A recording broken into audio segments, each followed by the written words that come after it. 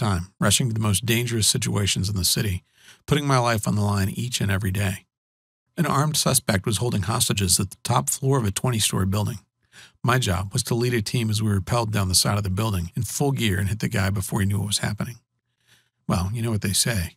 No plan survives contact with the enemy. We waited for the signal and then rappelled just over the side of the building, our lives literally hanging from one single rappel line. We broke the top 3 windows with a crash and tossed 3 OC pepper spray grenades to subdue everyone inside, and placed another grenade on the deck so the suspect wouldn't come running out and try to escape, or worse yet, throw one of the hostages out, possibly killing him. Just as we were about to enter the building, a massive gust of wind blew a cloud of pepper spray right back in our faces. We were coughing, sniffling, embarrassed, and could barely see. But as professionals, we still got in there and did our job. If you've ever been hit by pepper spray before, it's not a pleasant experience. For the rest of the day, I was coughing and sneezing, tears were streaming down my face. I felt like my body was on fire inside. I could practically feel the heat radiating off me like a furnace. I felt like I'd just done an intense CrossFit workout and run a half marathon, even though I was just sitting on my couch recovering. And that's when it hit me. I already knew that oleoresin capsaicin, the OC used in pepper spray grenades, could rapidly raise your body temperature. But was it possible that it could actually burn away my wife's belly fat without exercise? Could accidentally getting hit with pepper spray actually be the answer I'd been looking for? It sounded weird, even a little bit dangerous. But then I found an article in the American Journal of Clinical Nutrition that flat out proved my weird idea was actually 100% true. See, in 2012, researchers from the Hokkaido University Graduate School of Medicine ran a weird experiment. First, they put 18 healthy men aged 20 to 32 through 2 hours of cold exposure. Nothing extreme. They sat in a room with the thermostat at 66 degrees Fahrenheit, just cold enough to make the experiment work. You see, cold exposure is a well-known way to dramatically increase energy expenditure through the activation of something called brown adipose tissue. Then later, the researchers simply fed the same men 9 milligrams of capsaicinoids. After both treatments, they measured the men's skin temperature and energy expenditure for 2 hours in a single blind, randomized, placebo-controlled crossover design. What did they discover? That when the men were given the capsaicinoids, as opposed to a placebo, it increased energy expenditure and activation of brown adipose tissue just as much as after the cold exposure. In other words, the capsaicin alone raised the inner thermostat for men, turning their bodies into a veritable fat-burning furnace. But that wasn't all. I also learned how capsaicin could actually transform useless and dangerous white fat into high-octane brown fat that actually burns your ugly white fat for energy. Meaning you can actually use your unwanted white fat as fuel instead of burning sugar like most folks do. And that makes it almost impossible to get and stay thin. I don't want to get too scientific here, but the easiest way to picture the way brown fat works is to picture a car with the engine revving and the clutch pedal pushed all the way to the floor. Brown fat uncouples the calorie burning of fat and sugar through the actions of a class of regulating proteins called uncoupling proteins. When the brown fat mitochondria are uncoupled, it's like revving your engine all the way into the red without letting the car go into gear. All of a sudden, you're burning a ton of fat without moving a muscle, losing weight while sitting on your butt and watching TV. That was the good news. The bad news, as I soon discovered, was that the only real source of capsaicin is cayenne pepper. You know, that stuff that makes you sneeze and sweat and wish you could just bury your head in a giant bucket of water until the pain goes away, which is why we use it for those grenades in the first place, to totally incapacitate a criminal. I imagined my beautiful wife with her eyes watering, sweating profusely, and telling me I'd done something horrible to her, and knew that cayenne pepper wasn't going to do the job. I needed to find another spice that would have all the benefits of capsaicin, but could actually be ingested without making you feel like your eyeballs were going to burn through your skull. I spent hours and hours digging through journal after journal, but eventually I broke down into tears when I found it. The holy grail spice that just might save my wife's life.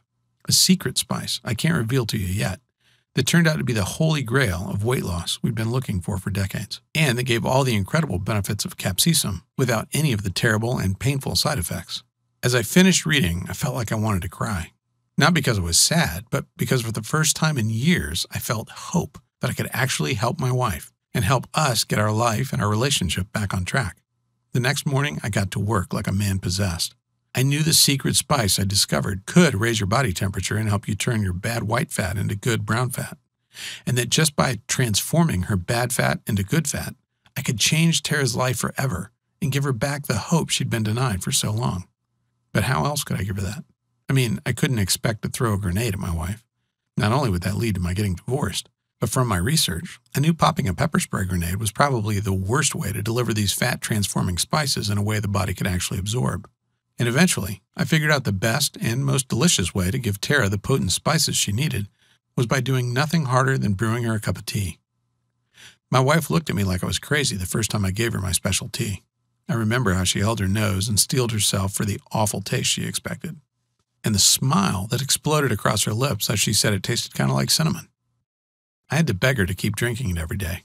She thought it was just another waste of time. But slowly, over the next week, something started to change. Her eyes got brighter. Her energy came roaring back. Even her hair seemed thicker, fuller, and shinier than it had. But the real shock came a week later when I finally convinced her to step on the scale, and the tears of joy that formed in her eyes when she saw she'd lost 11 pounds. A week after that, her uniform pants didn't fit anymore. She broke down crying, ran into the bedroom, and showed me how they kept falling off her hips in a way they hadn't in 25 years. And a week after that, she was my wife again. It was the craziest thing I'd ever seen. Like a time machine back almost a decade since her accident. All of a sudden, she needed less sleep and felt twice as rested. She was sailing through night shifts in her patrol car without even a single yawn, and attacking house projects she'd been ignoring for years. But the most amazing thing was watching her stomach. Watching the belly fat she'd been fighting for years and years shrink away to nothing. Until one day I came home and saw her walking around the house in nothing but a sports bra and some cute little shorts, her beautiful flat belly on display, calling out to me. I was a little afraid to touch her at first, afraid she'd tell me not to. But when I wrapped my arms around her, she melted against me, tilted her head so I could kiss her neck, smiled at me and told me to meet her in the bedroom, and gave me the most amazing, passionate night of my life. And as we lay there naked, laughing and cuddling, and in love in a way we hadn't been in so long, I felt a smile spread across my face as I realized I'd done it. I'd saved my wife. But that was just the beginning. Honestly, I had no plans at all to share this secret with anybody else. I just wanted to help my wife get her life back and save my family. But with Tara's 3-week transformation, it was impossible to keep a secret. My buddy John was the first one to beg to try it out. He's a truck driver with a truck driver's belly. He came to visit, took one look at Tara and said, "What the heck have you been doing?" So we wrote everything down, all our notes and experiments and things we'd tried. John texted me 4 days later, and I had to read the text 3 times to make sure it wasn't a mistake. "Todd, this is amazing," he said. "I'm already down 12 pounds, and the only exercise I've done is to get up and go to the fridge. Thank you."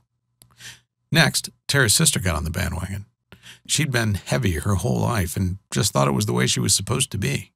But 3 weeks after trying this crazy new protocol of ours, she was fitting back into her jeans from high school, and from there, things just got out of control. I achieved a weird cult status locally. Friends, family, people from 16 to 76 started to use this new method, and again they raved about the results. Our friends Peter and Stacy managed to drop a combined 11 pounds in 3 days, 7 for Peter and 4 for Stacy. Even better, Peter went on to lose a whopping 84 pounds over the next couple of months, completely transforming his life. And Stacy lost over 21 pounds from her petite body. Finally, Tara and John and Peter and Frank all ganged up on me and told me I had to share this incredible secret with the world, that I had a responsibility to help as many people as I could who were suffering just like Tara was for so long. We spent months taking all my scribbled notes and theories and ideas and turning it into one simple, easy-to-follow manual. A manual we ended up calling the 21-Day Flat Belly Fix because that's what it's done again and again.